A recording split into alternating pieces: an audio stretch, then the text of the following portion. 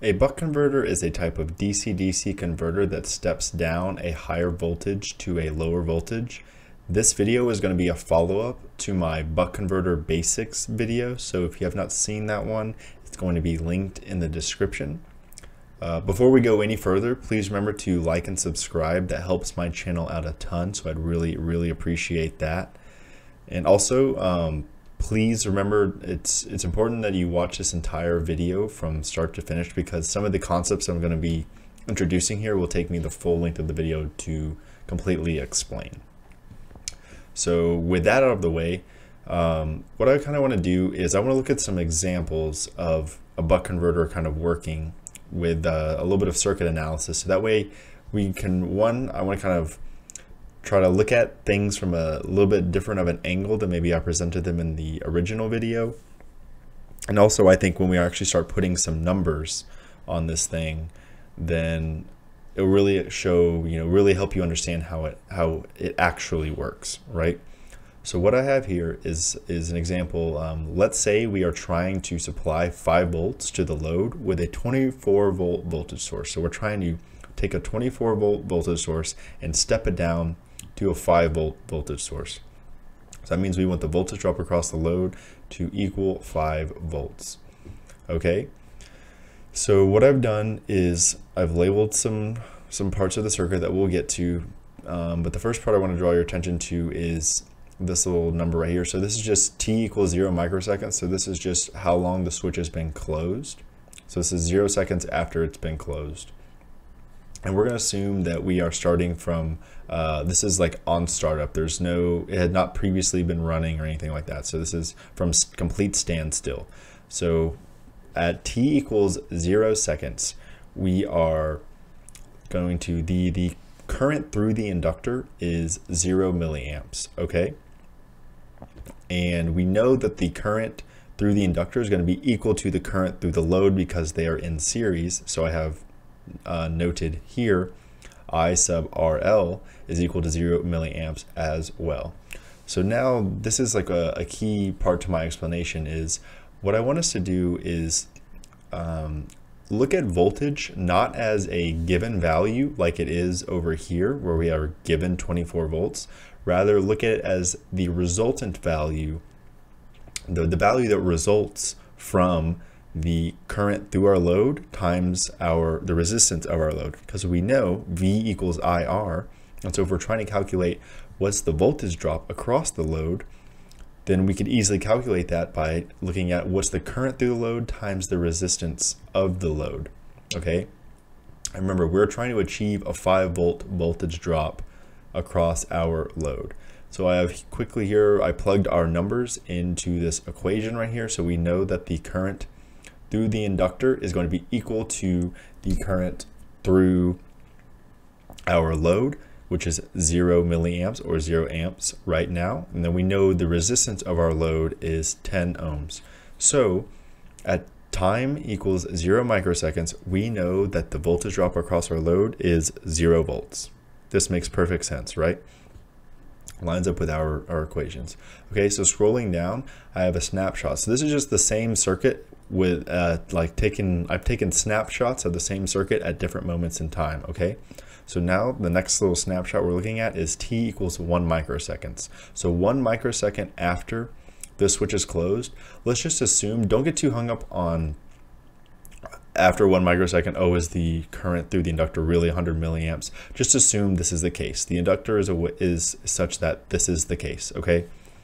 So at t equals 1 microseconds, we know that the I sub L1 is equal to 100 milliamps. And we know that the current through the load is also going to be 100 milliamps because these two values are the same because they are in series, okay?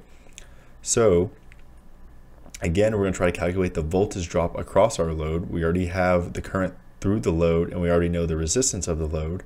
And so given those values, you just plug it in. 0.1 amps times 10 ohms equals 1 volt, right? So we know at time equals 1 microsecond, the voltage drop across our load is 1 volt. Okay, So continuing on, what I've done is now we skipped all the way ahead to t equals 5 microseconds after the switch is closed. And so let's just assume that after 5 microseconds, the current through the inductor has ramped all the way up to 500 milliamps. And we know that the current through the inductor is going to be equivalent to the current through our load, which is going to be equal to 500 milliamps. And again, we know the resistance of our load, so we can calculate the voltage drop across our load. 0.5 amps times 10 ohms equals 5 volts. So look at that. We have achieved the 5 volt voltage drop across our load. So what do we do after that point? Well, hopefully this kind of makes sense. Is we have already studied, we know the two conditions of the buck converter, and we've seen this graph, this current graph up here. So we know that at some point we're going to pull the plug on this inductor, right? Now in the real world, it's probably not going to be 5 volts is where we're going to pull the plug. We might pull it at 5.05 volts or something like that, right? And there's going to be some type of ripple, and that's what the capacitors are for, and that's why we have a Imin and an Imax, is because we can't really achieve a perfect steady state value here. Like, it's going to have a little bit of ripple, but that's okay. Our electronics can function with a little bit of ripple. But I think the key concept I try to hit home and kind of illustrate with these set of examples here is that we're not really taking a 24 volt voltage source and stepping it down and bucking it down to 5 volts. What we're really doing is starting with the 0 volt voltage source and letting it ramp up, and then we are strategically pulling the plug on this voltage source that is ramping up until we're killing it at around 5.05 volts, right? Every time we're saying, okay, you have to turn off at 5.05 volts, and then you can turn back on at 4.95 volts, okay? Something like that.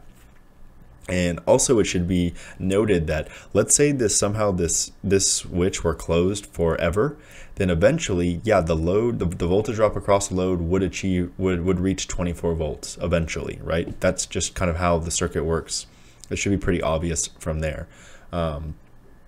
But hopefully that this explanation kind of makes sense to you guys, because it's not so intuitive when you think about it. You're thinking like, how do we get 24 volts to step it down to 5? And that's not really what's happening.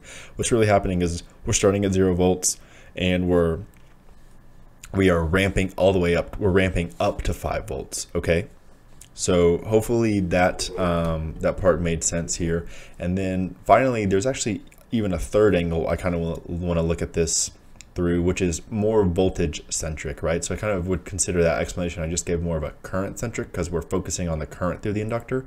Well, now what I want to do is kind of look at the voltage drop across the inductor. And the way I kind of want to look at this is, so if we know the voltage drop across the inductor and we know the current through the inductor, then we can calculate what would be, quote unquote, the impedance of this inductor, right?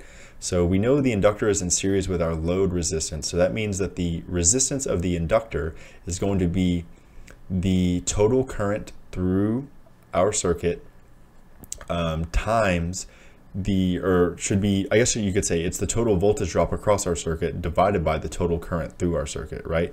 So given at t equals 0, knowing that there is 0 amps flowing through our inductor, and we know that there has to be a 24 voltage drop across our inductor, because that's Kirchhoff's voltage law. Hopefully that makes sense to you, knowing that 24 volts is going to be dropping across this.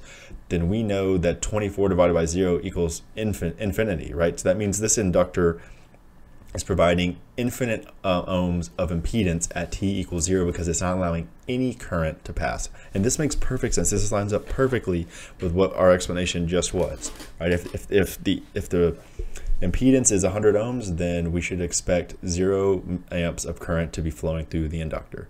Now going down here, looking at it again, we're trying to calculate what would be the ohms. And also what I want to note is look at this look at it like a voltage divider, where you have a variable resistor right here, and then you have just a regular old resistance right here, right? So this is R1 and this is R2. And I'll even pull up a little calculator here in a second, so we can kind of look at this more closely. But now let's just say at time equals 1, we know 100 milliamps is passing through this circuit. So that means if you do the calculation, it comes out to be, okay, we have 230 ohms is what the quote unquote impedance of our inductor is at 1 microsecond. And then if you just do the voltage divider calculation, you'll see that if you have a 230 ohm resistor and a 10 ohm resistor right here, then it equals, you get 1 volt across right here. You get 1 volt sitting right here, and that'll be dropping across your bottom resistor, right? And it even works out the same if you do it this way, right? So if you imagine this to be, instead of an inductor, imagine it to be a 38 ohm resistor, then you would end up getting 5 volts across, a 5 volt voltage drop across our load resistor, right? Let's even look at this. So I even have it plugged in right here. So voltage source is 24 volts, so right here. And imagine this is where our inductor would be, right? This is the value that's changing.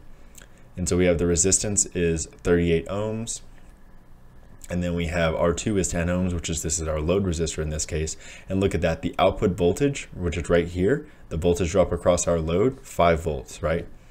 So that's kind of another way you can kind of look at it, is that we have a resistor that starts out at infinite ohms and then slowly decreases its resistance until it allows us to get a 5 volt voltage drop across our load, right? So that's like another way you can look at it too.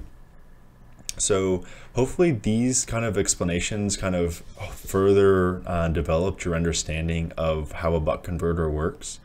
And I hope if these 2 videos themselves will give you more than enough working knowledge of how to design your own buck converter and explain them to other people.